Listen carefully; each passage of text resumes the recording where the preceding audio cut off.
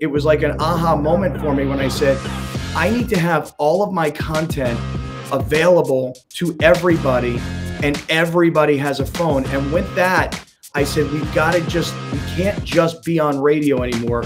We need to go to the people, not expect the people to come to us. And that was really a big moment for me several years ago.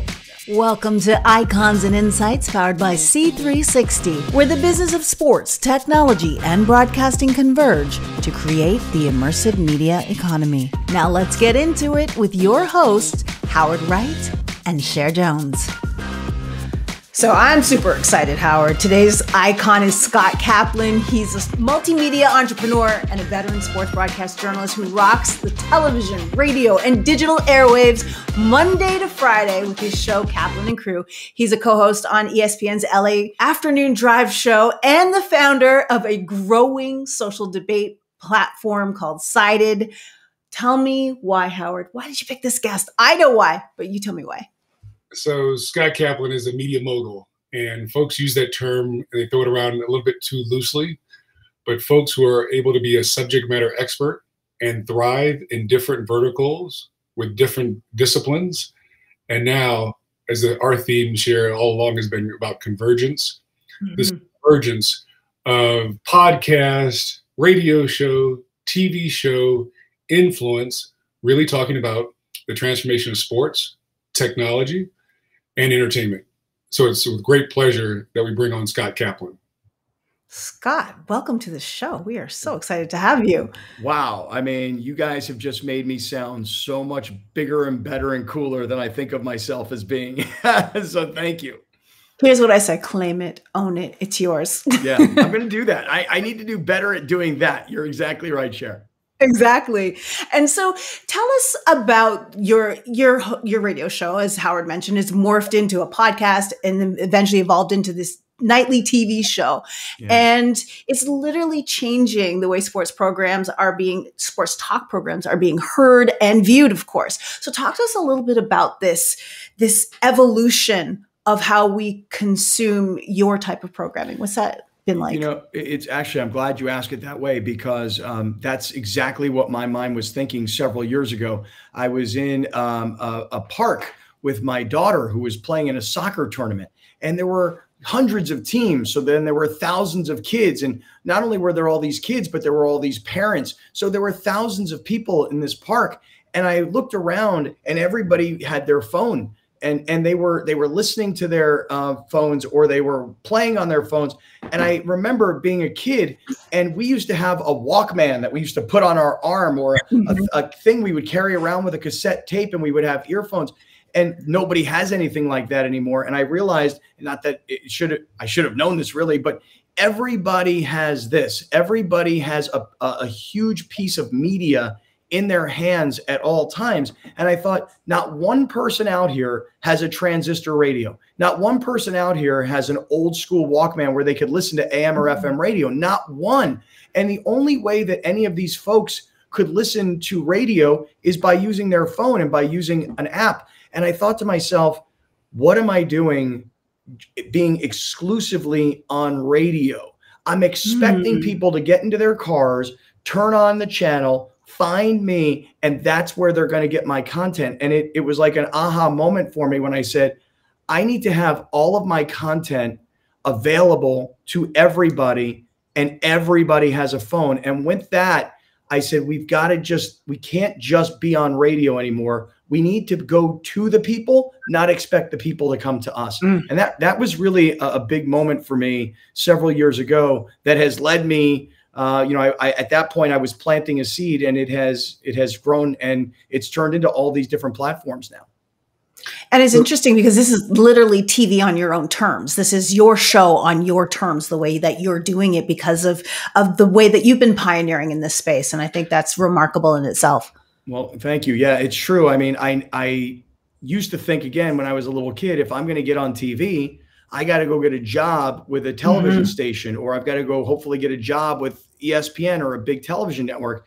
And the fact of the matter is, you could be on your television, but you might be on YouTube. It's just that you have a smart TV now, Or in the case of what I'm doing, I've added cable television. So I've gone out, I found a partner, they needed content, I provide content. Guess what? It's peanut butter and chocolate. All of a sudden you put it together and you got something really good. So Scott, you intentionally democratized basically access to you, the viewer's access to you across every platform known to man. That's what Alex Padilla talks about all the time.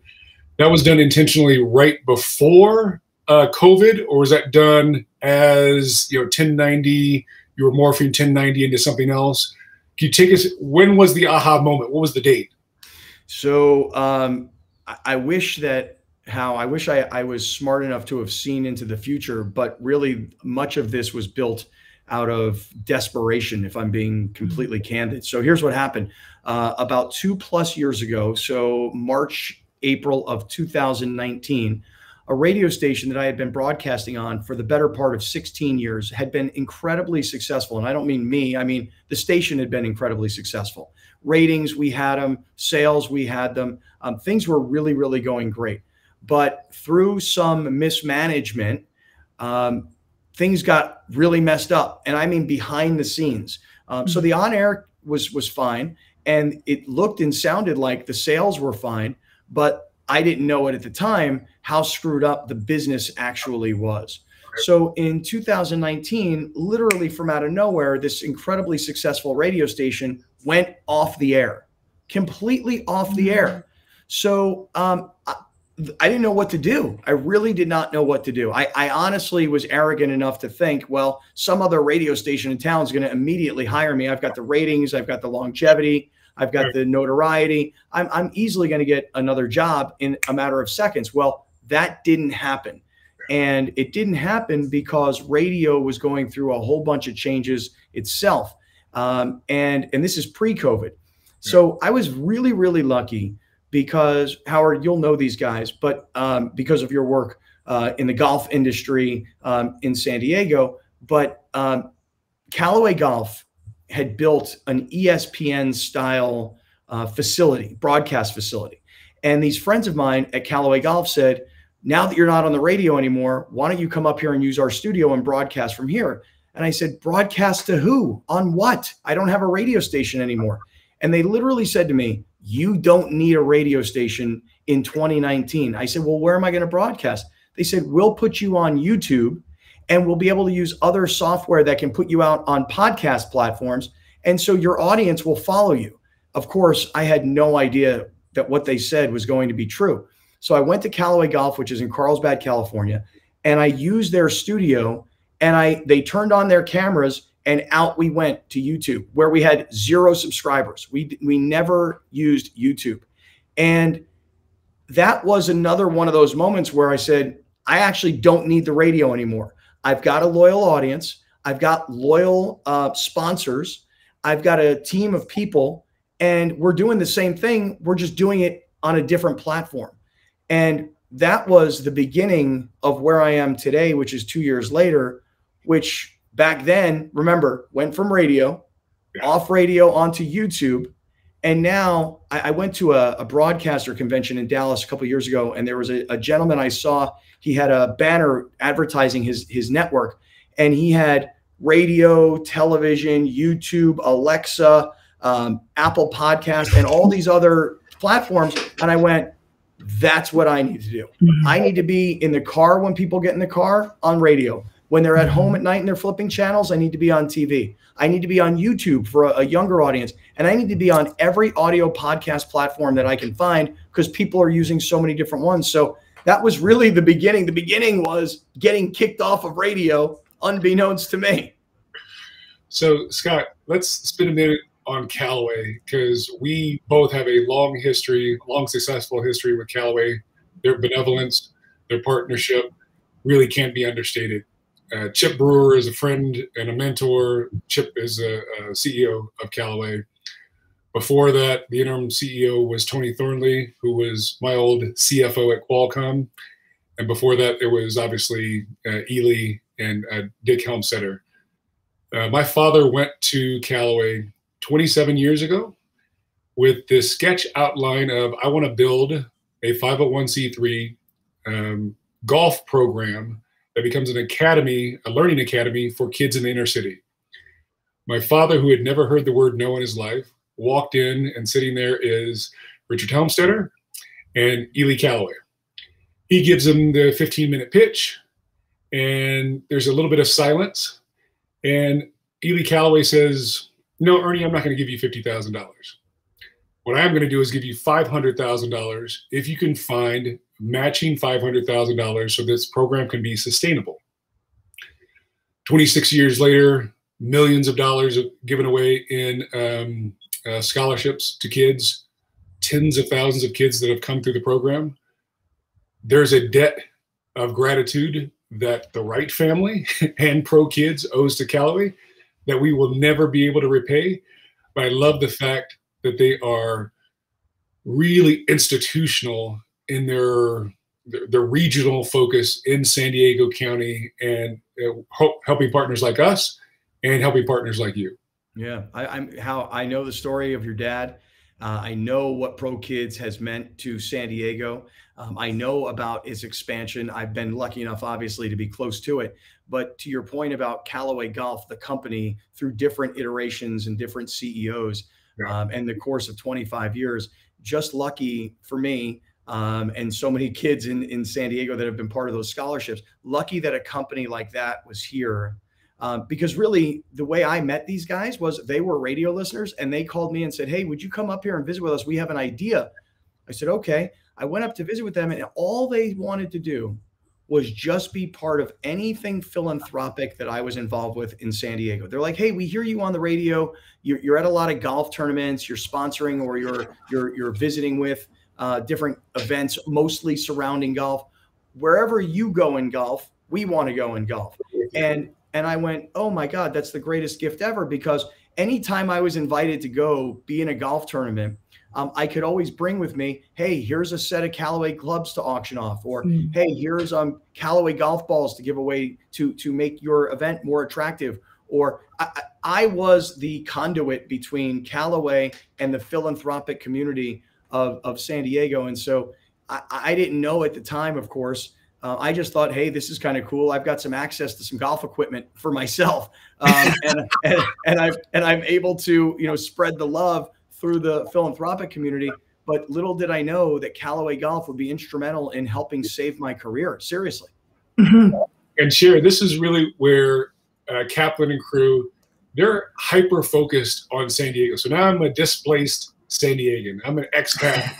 And I can watch or listen to the podcast from Kaplan, usually late at night before I'm going to sleep, early in the morning trying to get a workout or a Peloton in myself, and feel connected to San Diego and Southern California. But the show is much more than that. The show talks about national and international issues, not afraid to delve into race, homophobia, xenophobia, Islamophobia. It is a wonderful, it takes me away for 90 minutes or 2 hours a day. And that's different than some of the other shows. Some of the other shows, Scotty, are way too preachy. They're way too opinionated. You have this wonderful balance between you, Alex Padilla, and John Browner. And was that intentional? Because you used to work with BR for a long time. How did you get that, those three amigos together? Again, kind of lucky.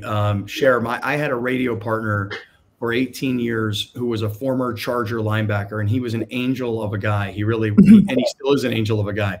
It's just that, unfortunately, as he aged a bit, he dealt with and is dealing with many of the same issues that other former NFL players were dealing with. I mean, when you were a star player as a kid, and then a high school superstar and a college All-American and an NFL first-round draft choice, that 20 plus years of hitting your head in practice every day, right? It took its toll. It really did.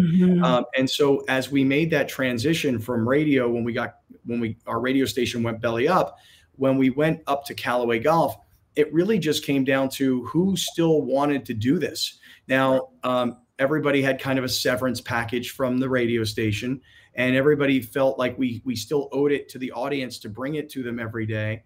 And really what happened ultimately was all that was really left was me, my longtime producer, this young man, Alex Padilla, And then we had this other young guy named John Browner who had worked in our promotions department, and he just kept showing up every day. And I had been cultivating his talent because he was a super funny guy and really opinionated. And I had been putting him on the radio, but ultimately there were just the three of us were still standing.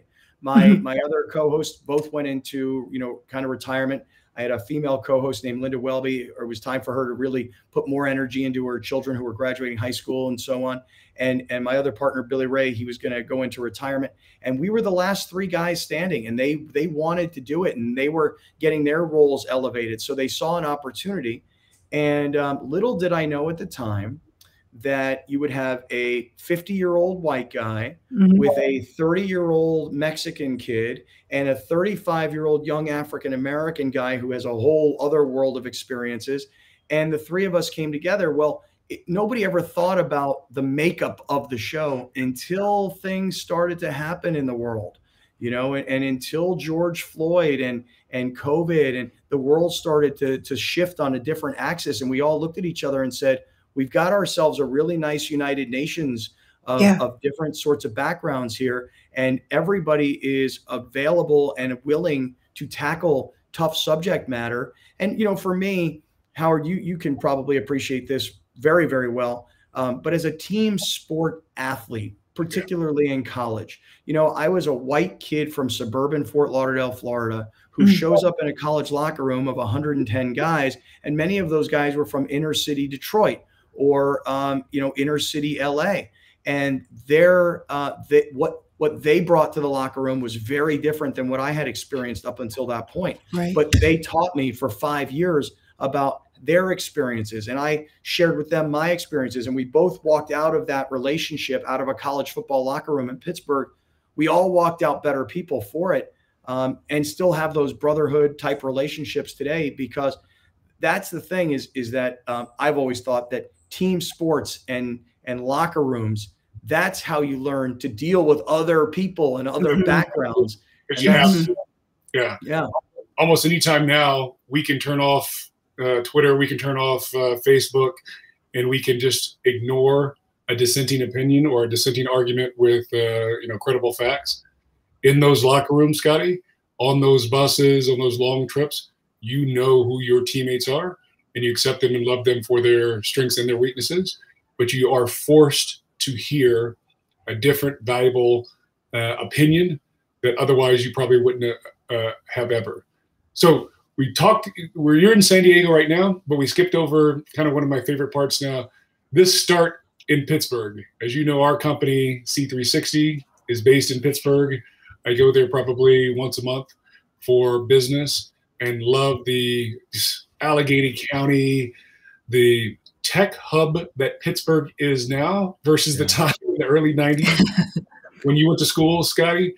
Talk to us about that dichotomy. Right now, there's Facebook and Google and Amazon are putting huge hubs.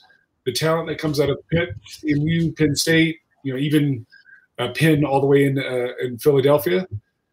Did you see this, or did you feel that expertise that was in Pittsburgh that many years ago?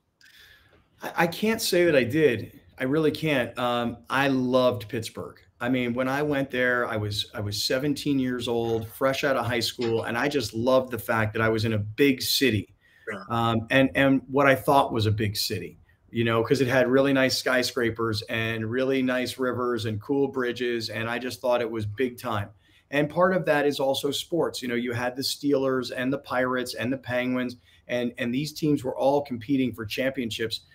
Maybe not so much the Pirates. Well, actually, at the time, the Pirates had Barry Bonds and Bobby Bonilla, Sid Bream. I mean, they were actually right there seemingly every year. Mario Lemieux was the star of the Penguins. Jaromir Jagr was an up-and-coming star. And the Steelers had, so many superstars, especially on the defensive side. So I just thought of Pittsburgh as being big time. But I also at the time thought of it as being steel mill kind of city. Right. And there was a Tom Cruise movie called All the Right Moves, and it was about this town in suburban Pittsburgh. They called it Ambridge in the movie, but it was actually called Ampipe in the movie, but it's Ambridge is the real name of the town. And so I thought of Pittsburgh in that way.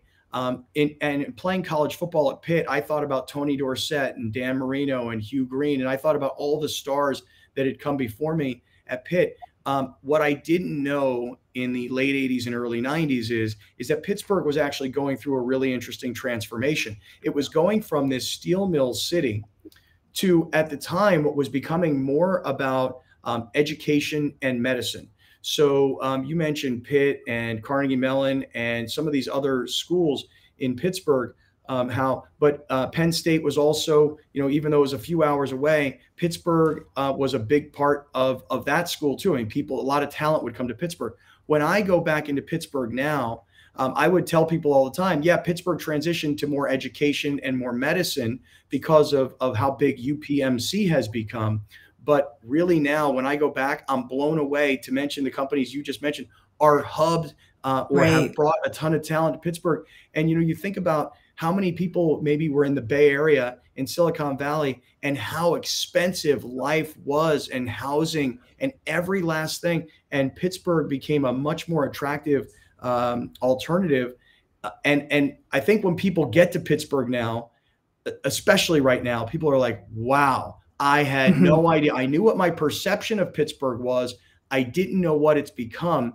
And again, so many young, talented people are descending upon that city and working in the tech business. And the VC community is flourishing there with, really deep pocketed tech funds. Blue Tree Capital is an investor in us. Catherine Mott is their, managing director and an investor and a mentor of mine. Really, I hadn't been there, Scott, in 15, 16 years. And when I got there, staying at that Marriott right by the Roberto Clemente Bridge, you feel this new energy. It's very similar to Austin 10 years ago. It's very similar to Tel Aviv 15, 20 years ago. We're excited to be there. Now, I love that excitement. Wait. No. Because it's like, we're talking tech hub. We're talking this new tech hub, and you put your hat in the tech ring with Sided.co. Okay. Yeah. Tell us a little bit about that, because everything seems to be like this, not quite accidental innovation. It's like your experience, you're seeing a need, and you're like, oh my gosh, this is something that we can create. So again, in this new space, Sided.co, tell us about the platform. How does it work, and what led you to start it? Well, thank you for that. I am really very happy to share this with everybody. So just by the way, you mentioned how Pittsburgh has become a place for VCs, especially in tech, and our company Sided, its roots are in Pittsburgh. There's a young man in Pittsburgh. His name is Zach Snyder, and Zach's grandfather is a gentleman by the name of Corky Cost. And Corky Cost, if you were to go onto the Pitt campus, the baseball stadium has his name on it. The indoor facility that football or tennis uses has his name on it. He's been a very generous donor to the University of Pittsburgh, and he's one of the biggest builders in the Midwest. Built Heinz Field and a lot of other buildings that you would see in downtown Pittsburgh. Well, the grandson, Zach Snyder, he wanted to prove to all of his friends that he knew more about the Pittsburgh Penguins than they did, and that he had stronger opinions than they did.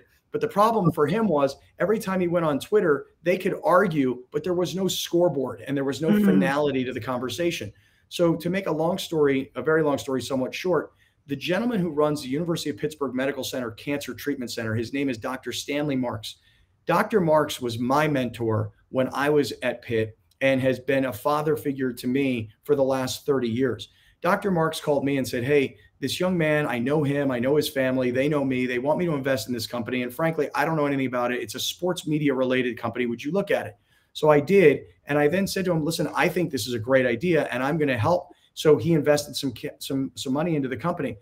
When I brought this company to a group of angel investors here in San Diego, they actually said to me, this is your area of expertise. Why don't you take over the company? I was like, well, I'm a talk radio show guy. And they're like, yeah, but you're the one who's trying to raise the money and you're the one who has all the connections. Why don't you take it over? So I literally took this company over 4 years ago. And its roots are very, very much in Pittsburgh. But we're running it out of San Diego. But I'll just tell you very briefly what this company does. Because originally what we thought we were going to do was we thought talk radio personalities would adopt this platform and they would drive their audience to this platform, Sided, because there they would be able to have a better opportunity to monetize the engagement that they create, which is something that personalities in radio in particular cannot use Twitter for. Right. However, as you guys can appreciate, you go through these different iterations when you're a startup and you're trying to find true product market fit. What we have found all these years later is that what we really do is we solve a huge problem for sports publishers. And it doesn't have to just be sports, but we're really leaned in on sports because of my background and because of my relationships. And what's happening is sports publishers have lost a lot of access to data through Google and Apple and their privacy controls. They have lost a lot of access to data. So what our tool does is it sits on your website or on your app, and it sits within the content. So if you're reading an article about, are the Pittsburgh Steelers going to win the Super Bowl this year, you may never get down to the bottom of the comment section. Our tool actually embeds inside of the article. It prompts you with a question. Do you think the Steelers will win the Super Bowl this year? Now you vote. And once you vote and you see the score, this is the main key. When you click on an embedded tweet, you leave that website and you go to Twitter and you may never come back. What happens with Sided is you click to vote, you see the score, and then a side panel opens up on the website. So a gamified social experience happens on your website. And the reason that's so important is because it keeps people on the site longer, on average 28% longer. It also creates multiple ad impression opportunities for the publisher. And then finally, it collects first-party data. So you really get an idea of who is your audience? How do I reach them by email? How do I get their phone number? Let me understand their sentiment around certain topics. And all of that happens on your site. You don't even go to somebody else's site. So it's taken a long time, if I'm being honest. It's taken many different iterations. But our company's roots are very, very Pittsburgh-centric. And I'll tell you guys, I use that Pittsburgh thing all the time. Even most recently, I've been pitching Mark Cuban, and Mark Cuban has been unbelievably engaged in what we're doing. And it really is our Pittsburgh connection that has created that relationship. So let's stay in Pittsburgh for a second. Go back to football. Of course. The Pitt football teams. Now you talk about the Steelers. The teams and the coaches that you had in those late 80s teams and early 90s, it is, you and I've had this discussion. How do you guys not go undefeated for 1 or 2 seasons with all that talent that came through there during those days, yourself included? Yeah, well, it's really interesting. I was a freshman at Pitt in 1988, and we had one of the top recruiting classes in the country. And the year before, they had one of the top recruiting classes in the country. And I'm telling you, we were littered with first-round draft choices and names that you would know from the NFL. When I got to Pitt, just my freshman year, we had a guy named Tom Ricketts, who was a first-round draft choice of the Steelers, an offensive lineman. A guy named Mark Stepnoski, who for years was Troy Aikman's center with the Dallas Cowboys. Tony Saragusa, who became a Super Bowl champion with the Baltimore Ravens. Burt Grossman, who was a first-round draft choice of the San Diego Chargers back then. The list goes on. And as my years progressed at Pitt, we had John Gruden as an assistant coach as a young man. Mike McCarthy, the head coach of the Dallas Cowboys, was an up-and-coming assistant coach at the time. Marvin Lewis, who was the former coach of the Cincinnati Bengals, was one of our assistant coaches. Paul Hackett was our head coach, and he went to USC. Even before that, Mike Gottfried was our head coach. We had so many name brand head coaches, assistant coaches who became NFL head coaches, and players. Alex Van Pelt was my roommate. He's the offensive coordinator of the Cleveland Browns. Curtis Martin was a local kid from Pittsburgh who became a Hall of Famer. And Sean Gilbert was the #1 high school football player in the country, USA Today Player of the Year, who came to Pitt and was the #2 overall pick in the NFL draft. And this is off the top of my head, but the list goes on and on and on of great coaches and great players and great talents. And it still to this day bothers us all, like any other athlete in any sport. It still bothers us to this day. Like, how did we have so much coaching talent and playing talent and not have the wins to show for it? That's good. And then your career, then you come out, you try out for the Chargers, and then you stay all these years later. Talk us through your athletic prowess and career. Well, I had a great experience at Pitt. I really did. And I got to start at Pitt for 3 years. Unfortunately, my senior year, I got sick in training camp. I didn't really recover. And, the season had gotten away from us and somebody else had replaced me and was doing a great job. So after my senior year at Pitt, I still really wanted to play in the NFL. And I bounced around the NFL for 3 seasons. I was with the San Diego Chargers. I was with the Detroit Lions. I was with the Chicago Bears. I signed to play in the World League of American Football. Back then it was called NFL Europe. And I kind of gave myself a period of time that I'm going to try and play pro ball. So I'd gotten some great experiences by being in NFL training camps. And then I said, you know what? I really always wanted to be in the media business. So I came back to Pittsburgh, and the first job I had was at WPXI Television, which is the TV station on the north side that sits up at the very top of the hill. And I was there working on a TV show called Steelers 94. And that was my entry level into sports media, $5 an hour. I could only work 20 hours a week. Of course, I worked like 80 hours a week. And I just did anything I could do to get my hands on sports media. I would go to the Steelers and do interviews. I would come back and work on editing. I would try and learn how to do camera work. I mean, anything I could do to get into the sports media business. And there was a gentleman who used to work at WPXI. Gosh, I wish I remembered his name. But he once told me, if you want to be in this business, you will not survive. But if it's something you need in your life, if you need it, you will be successful. And that has always registered with me, that it's a need. If you need it, you'll get it. If you want it, you may or you may not. Interesting.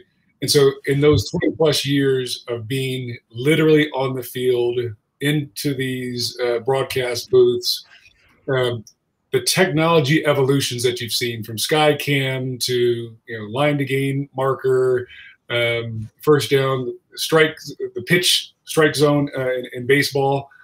What are some of the things that us as 50-year-old guys would have never envisioned that are actually reality now?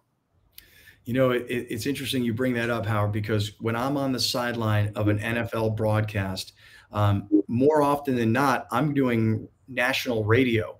And radio is a whole different animal than television. But what's interesting about it is I wind up working with my colleagues from television on the field.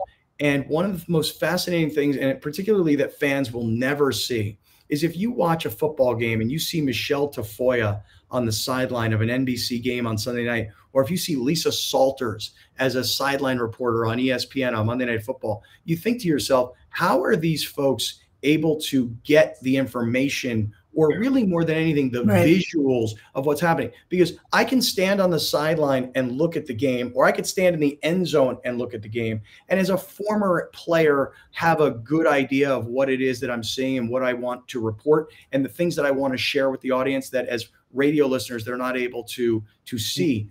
But from a television standpoint, the use of iPads in particular, or any sort of tablet for that matter, to be on the field, they actually have them on sticks so that we can walk around and see everything that's going on, all the different camera angles. You mentioned a Skycam. I mean, everything that's going on the field that I need access to, that I would never normally have had access to, that I do now because of the technological advances, not just the different camera angles, but the different ways. You remember in the old days, there might be some giant box TV sitting on the sideline. And we liked it that way. It was big and it was heavy and it didn't move. Now things are just this big. They're tiny, they're small, and they're mobile. And it gives somebody like myself access to information that I wouldn't have had, that I can then pass on to the audience.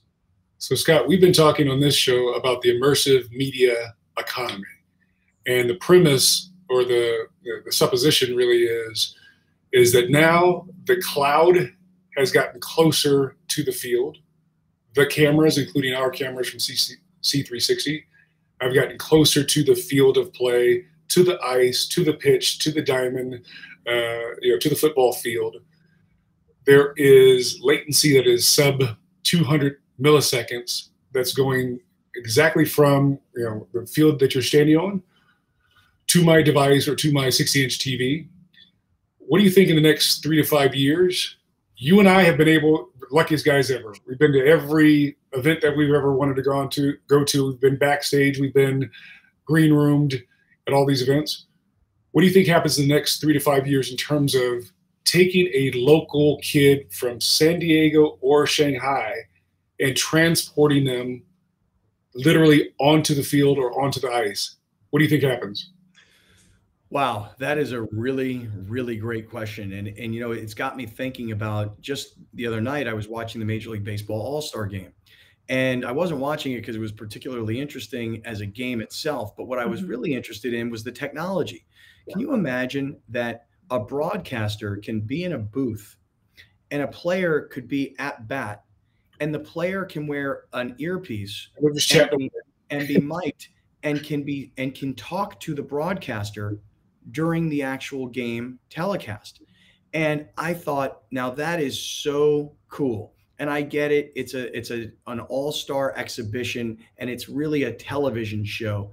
But man, the access to technology and then the combination of technology with the game itself, and then this desire from the audience to want more, to want more access to it.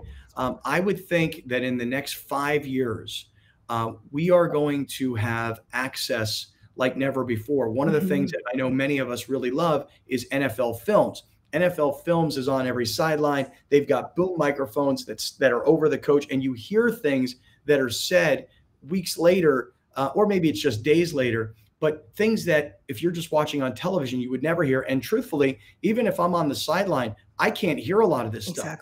But NFL Films grants us this access that we haven't had. And I think how that the access to what we all want is kind of the next big thing that we're going to get. And whether it's because of the technology of the cameras that you're talking about, or it's just maybe leagues loosening up because they understand that it's still just entertainment, and you want to keep progressing for the audience to give them something new and fresh. I personally think, because it's a great question, that the access to the behind the scenes and in game is kind of the next big thing. At least I think it is. Yeah, we're in violent agreement on that, and we have nothing that we're ready to announce today, but a couple pretty deep level conversations going on with broadcasters and several leagues to basically galvanize that, to weaponize that in the not too distant future. So more on that later. On that, I remember my father, who was a Charger, and then after he was a Charger, would take us down on the field from time to time. Bo Jackson and the Raiders came to town, and I was on the sideline as a young kid, maybe a teenager, and they had a sweep right for Bo Jackson, and now here are 22 of the largest human beings that I've ever seen wanting to converge on Bo Jackson at the same time. Scotty, he hit that hole and went up the right sidelines at old Jack Murphy, now Qualcomm Stadium. Now it's flattened. I could tell that story at a wine and cheese party and explain to folks what I smelled, what I heard, what I saw. Now we're going to have the ability to actually draw, bring up on your phone. Here's the highlight. Here's the auto ISO. Here's the view from the player. Here's the view from the coach. Here's the view from the sky cam. I think that is going to revolutionize the game, and the leagues are incented to monetize that in rev share with partners like us and Cited and everyone else along the way. See, I think that is so cool, to be able to have that memory, to be able to share it, but then to be able to say, hey, let's take a look at it together. Right. Because how many times might you be at that same party and say, oh, hey, here's my kids, or hey, here I was last week, or hey, take a look at this. And you can show somebody something that you've done, but to have access to things in your memory, certain plays, certain places, and to want to be able to share that and show it, I think that is really cool. How I got to just ask you, your experience, because you've gone through so many different, you've been through some really big tech companies, and you've been around a lot of technology. I mean, how much of that in your past is so much a part of your present and your future? No, it is. All of these experiences have prepared me for the moment that we are at right now. It is. I thoroughly loved my time at Qualcomm. You know the Jacobs family as well as I do. Paul came on the show as well, Scotty.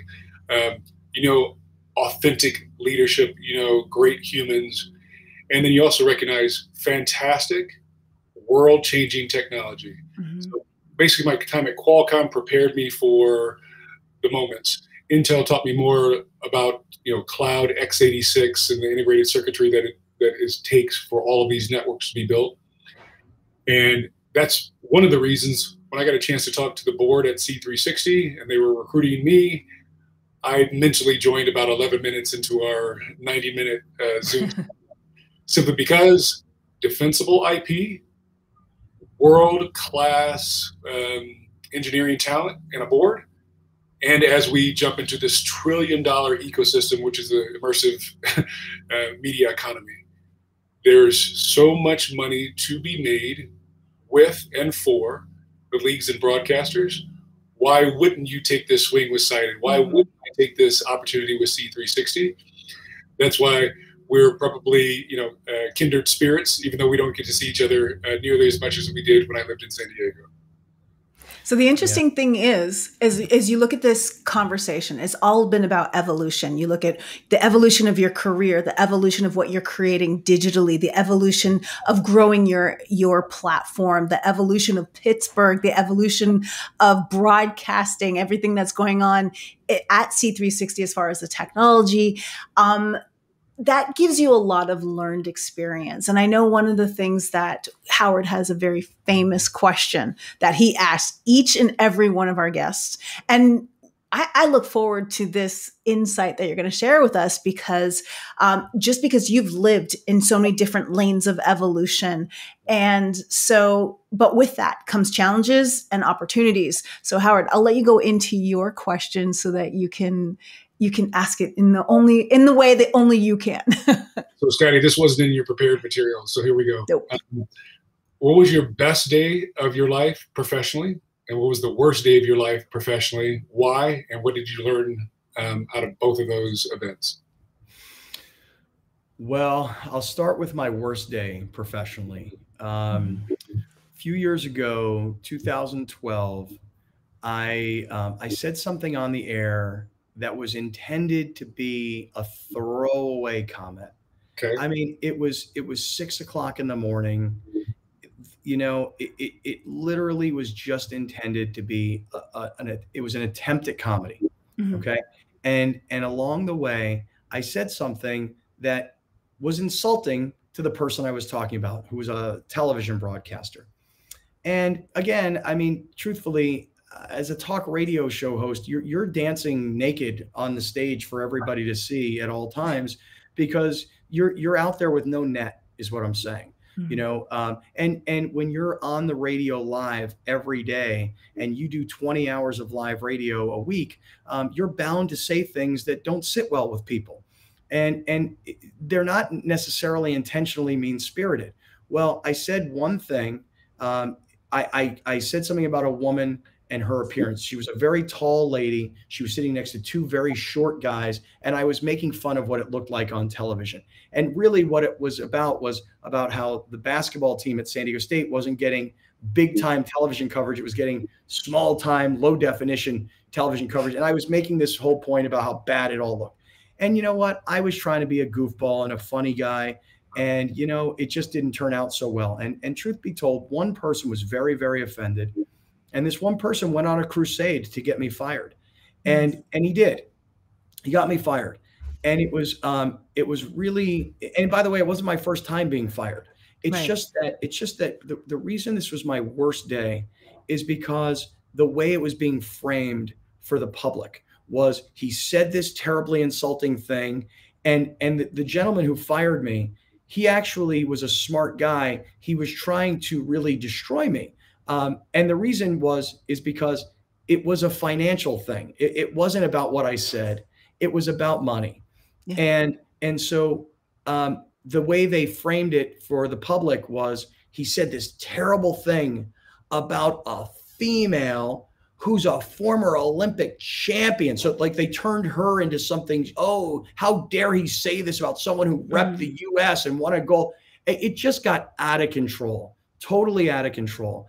And I felt terrible about it because I didn't mean to be insulting. I was trying to be funny. But not only that, I have 3 daughters. And so now, it's on the news. Like locally, it's on the television news. Fat mouth over here gets himself fired because he said something about this woman, and that it wasn't really the truth. But I did say what I said, and now I got to go home, and I've got to face my children, and I've got to face my wife at the time, and I've got to come up with what am I going to do next, and is my reputation going to be destroyed, and am I completely unhireable, am I toxic, all these sorts of things. But I'll tell you that in that worst day, of being humiliated, being fired, all the things that come with that sort of moment in your life, you flip that whole thing. And I remember this television reporter came to my house to do an interview with me. And she said this to me. She said, well, what are you going to tell your children? Like this very judgmental tone. Like, what are you going to tell your children? And I said to this person, I said, I'm going to tell my children, look at dad now. He's down. Okay. He's on the mat, but watch him get up and watch him come out swinging. And that was really my message. And so the worst day was being fired, being humiliated, knowing that someone was trying to really ruin me. And then the best day was about 8 months later, after I had won my lawsuit against the radio station in front of a female judge that they chose, because the judge was about the letter of the law, not about what Loudmouth said on the radio. And I won that lawsuit. And the CEO, who made a unilateral decision at the time, got fired by the parent company. His puppet general manager that he had put in got fired by the company, and they put me back on the air. And it was a great celebration for me. MacArthur. It was like MacArthur, a triumphant return. Yeah, I mean, that was it. It was one of the greatest days of my career to say, hey, look, I know what happened. I know what was said. I know how it was reported, et cetera, et cetera. And for that, I was terribly sorry. But I loved my audience. I loved my city, and I really wanted to get back. And getting back was one of the greatest days. So let's continue in that, which is now post Stephen A. Smith's comment. I thought you had some insightful things to say on Kaplan and Crew. For folks who are not watching or downloading it, you should please do so. And then even Rachel Nichols, these are colleagues of yours, those coworkers of yours at ESPN, and you can give them grace, but also call them on things where they have made a mistake and ask them to be better in this cancel culture world that we now live in. How do you try to strike that balance? Because you said you're on open mic 20 hours a week. You're bound to say something that causes harm to someone. You've had a couple different times. We've talked about the Emmett Till legacy. We talked about Juneteenth. You've never shied away from being an ally for those that don't have the same sex as you or don't have the same hue as you. Think about Rachel and Stephen A. Smith. Rachel Nichols, to me, I think here's what happens. I think you get to a big platform like ESPN, you start to make a lot of money, you have a lot of fame, and the next thing you know, you think you own something. And the fact is you don't own it. Okay. I mean, Howard, look, you're the CEO of your company, but you are replaceable. As much as you may not think so, but you are a replaceable guy. Just like when you were playing basketball at Stanford, if you weren't getting the job done, you were replaceable. When you're with the Orlando Magic, if you're not good enough, they'll find somebody else who can do the job better. And that's what we learn from sports, is that everybody is replaceable. I remember Tony Romo years ago when he lost his job to Dak Prescott. He said, football is a meritocracy. It's true. In sports, you learn, you perform or you get replaced.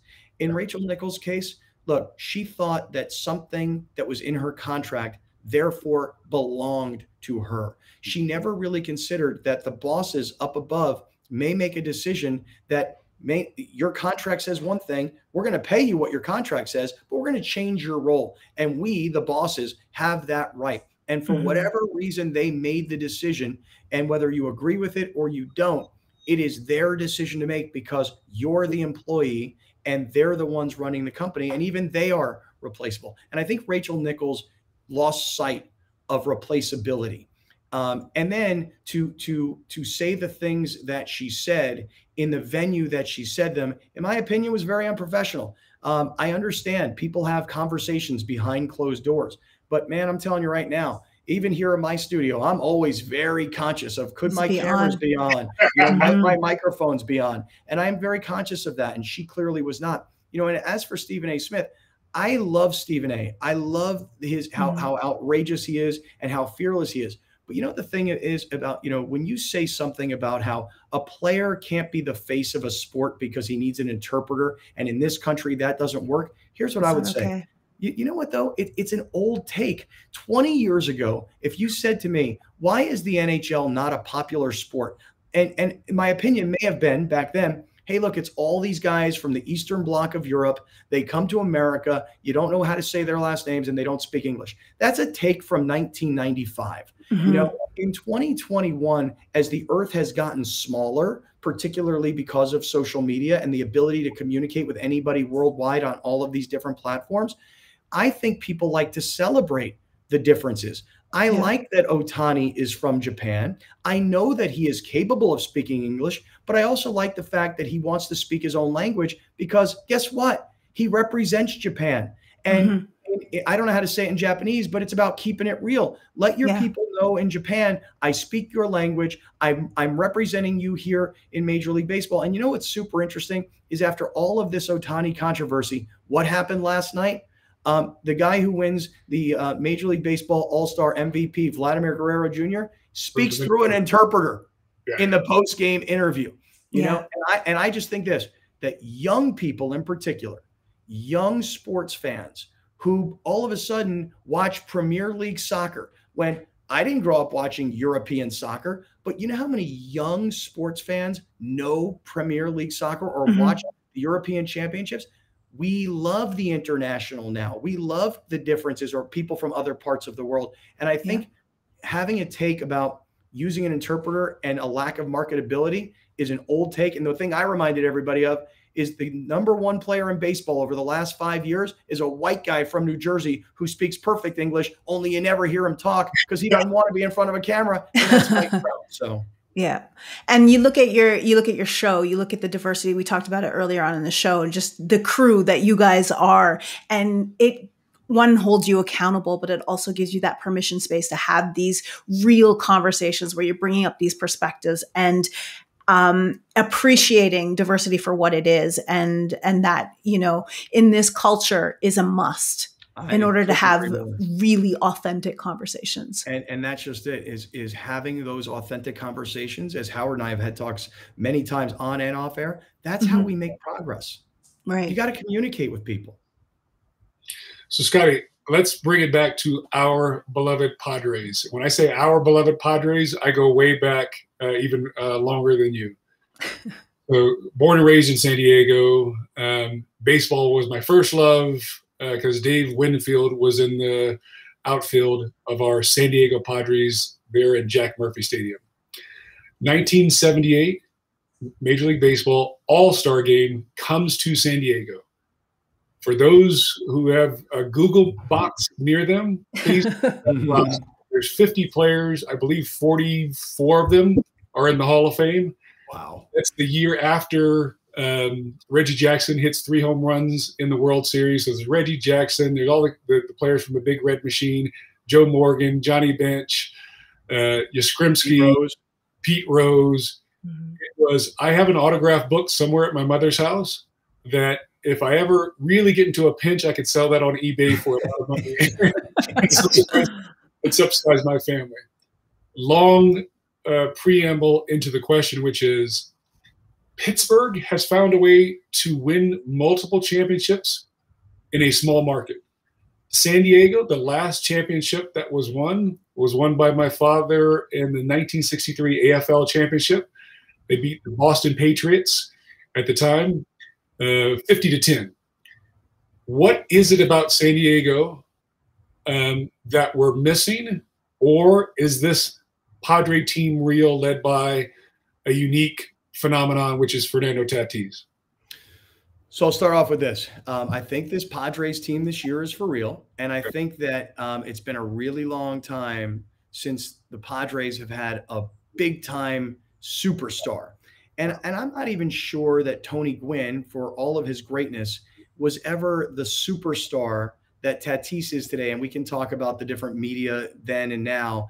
But this kid is good looking and he's young and he plays this position where he's involved in it seems like every play, and he hits bomb home runs, and the Padres have made a really long-term serious financial commitment to this kid, and making that commitment to him makes the commitment to the fan base. So that's exciting. And there's no question that the Padres have completely taken over the San Diego sports marketplace. And anybody who's listening right now might be snickering, saying, yeah, because there's nothing else left. That's right.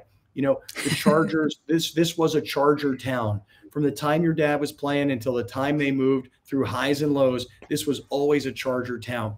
Well, when the Chargers left, the Padres still weren't very good, but now they are. And that's what this city needed, was a team to capture the imagination of what it could be to win a championship. I would always say on the radio, man, I'm jealous of Tampa Bay. I'm jealous of Kansas City. How can these small market teams with low budgets actually really compete against the Yankees or the Giants, the Dodgers, the Cubs, et cetera? And so this particular generation of the Padres is for real, and it's very exciting, and they've made the financial commitment. But, you know, Howard, I think the more time you spend in Pittsburgh, the more you're going to find this out. And even as more people come into Pittsburgh who are not native Pittsburghers, Pittsburgh is one of those places where people, generations, spend their lives there. Great grandparents into grandparents, into your folks, into me, into my kids, et cetera, et cetera. People spend generations in Pittsburgh, and they have pride in Pittsburgh. They love Pittsburgh. You know, they say yins. Okay, I'm telling you, Pittsburgh is one of those places where you may have an entire generation of your family. And people love the Steelers. They live and die with the Steelers, and they believed in the Penguins. And before they even had PNC Park, back in the old days of Three Rivers, they loved the Pirates. And you talk about that 78 year that you went to the All-Star game. I mean, Willie Stargell and Dave Parker and these kinds of players. I mean, they were superstar celebrity heroes in that town because they represented Pittsburgh. And so, you know, Pittsburgh is one of those kinds of towns in America. And what we used to say in San Diego all the time was, well, why don't the Chargers sell out? And people would say, well, there's so many other things to do in San Diego. And, you know, I never really bought that. But when the Chargers left and you only had the Padres, people do have lots of other stuff to do when you've got the best weather in the country, and you've got, you know, you've got the mountains over here and the beach over here. Mm-hmm. And there is a lot of life to live when you're not committing it to sports, to pro sports. I love Pittsburgh. I love the vibe. I love how much people love that town. Yeah. So, you know, you and I talk privately from time to time. Just want to say publicly here, Scotty, appreciate what you're doing with your platform. Not just the allyship. It's the enunciation of what you believe, being a small town guy, now back in a small town, not afraid to call out your bosses when they messed up, not afraid to call out your coworkers, especially some of John Browner takes. With Browner, I am 100% with him on 50% of the stuff that he says. You can do the math on that one. Please keep, stretching out. Please continue to. We wish you great success with Cited. We wish you continued success with ESPN and Kaplan and crew.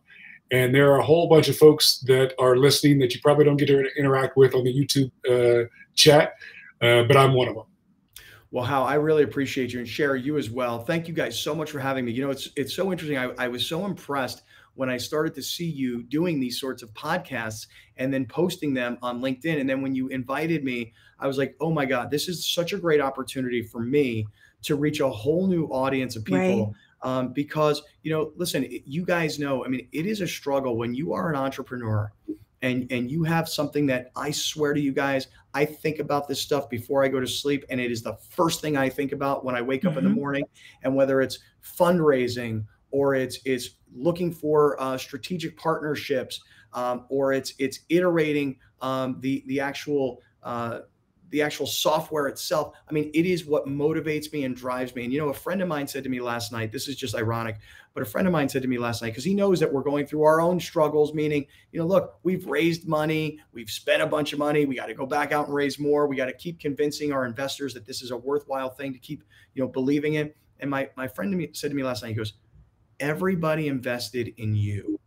Everybody invested in the fact that you will never quit, that you are relentless, that you, and the other thing he said to me, and it really resonated with me, he said, we invested in you because of your relationships and the ability to go out and get meetings with the CEO of Sports Illustrated or the CEO of Fansided or the CEO of Vox Media. We invested in you and the relationships and the network that you've created. So, don't quit, keep going, keep believing, keep iterating, and that, I love that message, and Cher, thank you very much for what you're saying. I really do appreciate it. Well, thank you so much for joining us. You were phenomenal. We gained so much insight from your experiences, your perspective, and everything that you're doing right now. We are excited about the future of not only your shows, your platforms in the media, but also with Sided. It just sounds like a fantastic platform that's worth playing with. Well, I hope everybody will download the app. It's on Apple. It's on Google. Our latest build was just approved by Apple. So I'm really excited about how great it looks and how colorful and how visually stimulating it is. And it's one of those things, it's kind of like Instagram, you flip through, you're like, what, I'm going to stop and comment here. It's kind of the same deal. It's like, here's the questions, vote. But you know what? I have a strong opinion. I'd like to get involved here. And then it's really interesting to see how people come back and chat with you. And one of the nicest parts about it is, Twitter is such a nasty world. Yeah. It is such a mean-spirited, nasty world. What we have found is by posing the question and having people be specific to that content, it is a much more civilized conversation. And that's something that I would really like to do, is clean up the conversation in social media, because man, have we gotten nasty to one another. Yeah, well, definitely everybody needs to tap that app with 2 Ps. And in the meantime, thank you guys so much for watching and listening. You've been watching and listening Icons and Insights powered by C360. Make sure you check us out on the next episode.